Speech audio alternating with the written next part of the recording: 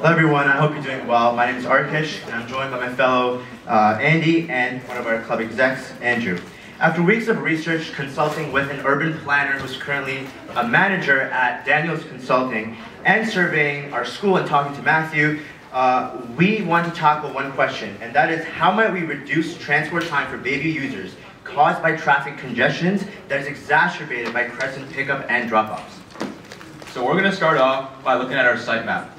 So as you can see on the image on the left, we have 3 lanes going out and 1 lane going in. And on the image on the right is the flow of traffic through Crescent. These images show the current bollard placement in our parking lot. Students stand behind them but only take up a fraction of the space, which is highly inefficient. As you can see here, this shows an aerial view of the Crescent entrance lane and the parking.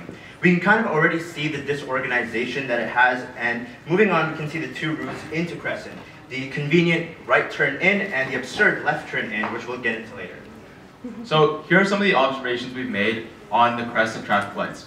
And on the image on the right, you can see how far backlogged the traffic is, both north and south.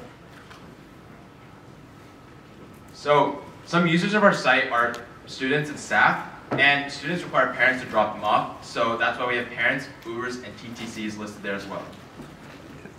Now, some issues we identified in behavior were, first of all, other baby users would queue into the turn-in lane on the left, not realizing that was for Crescent parents to come in. Also, Crescent parents in the parking lot would clog the flow, so we realized that we needed to make some changes. Tick-tock, tick-tock. You're waiting in the left turn lane, sweat trickling down your face, anxiously waiting to release the foot off the brakes. It's 8:29 a.m. and school starts in a minute. What is inches away from turning in lasts an eternity. This is exactly what hundreds of students face in the morning, and we need to find feasible solutions for our own peace of mind and to hopefully alleviate this harsh reality for future Crescent students. So some of the challenges that we face are that we're only allowed to manage Crescent property.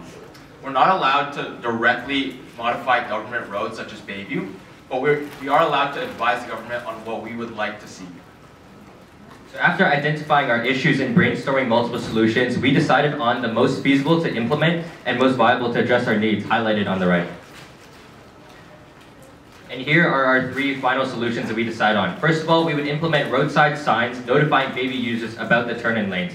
Second, we would redesign our parking lot, drop-off and pickup area. And finally, we would incentivize active school travel. The first 2 are supply-oriented, meaning they focus on changing the infrastructure on our site. And the third is demand-oriented, meaning they would change behavior. And we can combine these 2 for a holistic approach to this issue. So taking a look at the first key issue, which is the turn-in lanes, we already have a pretty reasonable solution, which is the implementation of road signs. This informs users that the left lane turns into the school and to steer clear otherwise. It also reduces cycle times as a whole with smoother flow. We're currently already in contact with the municipal government and an MPP for our school's district to implement this sign. So the second solution tackles the key issue of inefficient internal space usage. So as you can see on the picture on the left, there's different areas highlighted in different colors. Red shows what we currently have, and what the problem with this one is that parents want to drop their kids off close to the school, so they stop where the black box is. Instead, we propose to move it to the green zone, and the blue is going to be where the bikes are, and the yellow dotted box is going to be where the students wait. The third solution uses a point incentive system and a voted cycle of personal rewards to motivate personal contribution. By incentivizing active school travel, there will be less cars on the road, less congestion, and therefore less frustrated users on our site. At the end of the day, our goal is to ensure a smooth flow of traffic by reducing the time for queuing, cycling, and exiting the school. Less congestions, less recklessness, less lates, shorter drives, and overall more efficiency. The budget below will be expanded on further in the upcoming slides. So here are some of the visuals to help you understand our slides and our 3D model. So on the left is the sign that we're going to be trying to implement onto Bayview to help parents and other vehicles know that left turn lane is turning into Crescent. And on the right is a 3D model of what our second solution is going to be like. We estimate the cost of the remodel to be a minimum of $1,000, including covering and repainting the lines and relocating the traffic bollards.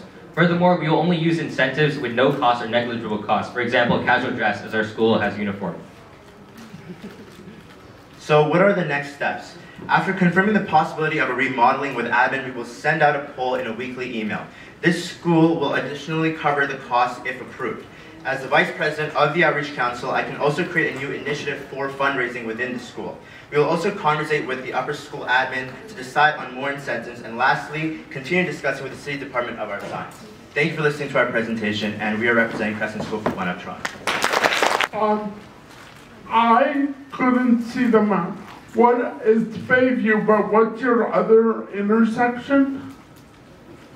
It's just along Bayview. Our school is located on the side of Bayview. One of the major intersections is Lawrence and Bayview. Okay. So my next and last question is, what riding and what ward are you in? That's the Don Valley East Drive. Okay. Yeah. Thank you.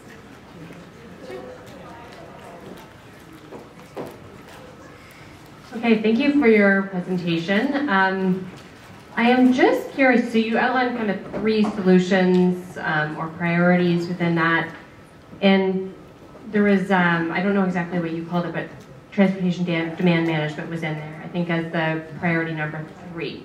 So shifting more trips to walking and cycling and other modes, sustainable modes. I was wondering why that was not your priority 1. Just because thinking about it, it's often a really cost-efficient way to shift travel behavior. But I also am looking at that map thinking it might be very difficult to bike or walk there. I'm not sure, I don't live in the area, but maybe you could expand on how come that was 3, not higher on the list. Right, sorry. It might have been a little bit confusing, but we didn't mean that was our 3rd priority, just that happened to be the order we put in the slides. Yeah, sorry, that was a little bit confusing. Okay, thank you. Well, within that then, just a follow-up is that, what is the conditions right now? Is it possible to bike safely there or walk safely currently?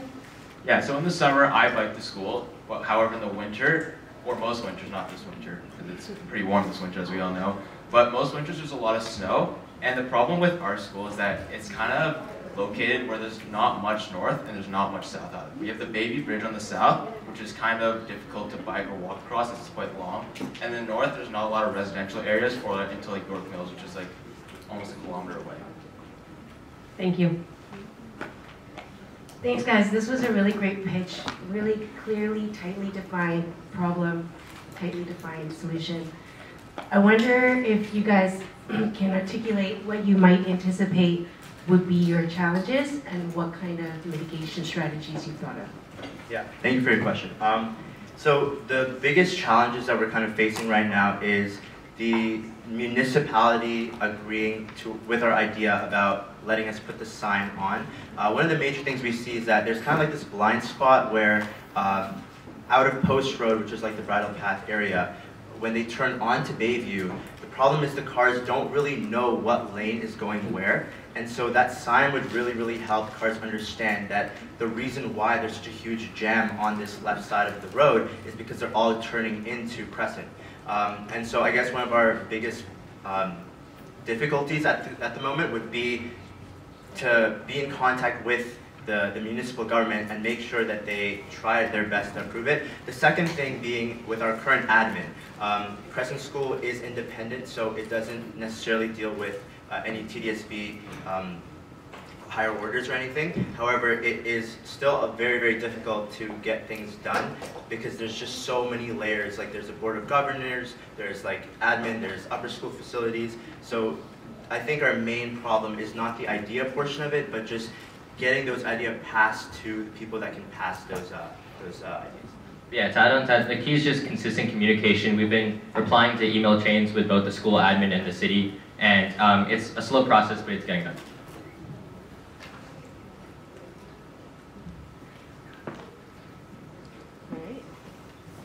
Thank you for your questions. I really appreciate it.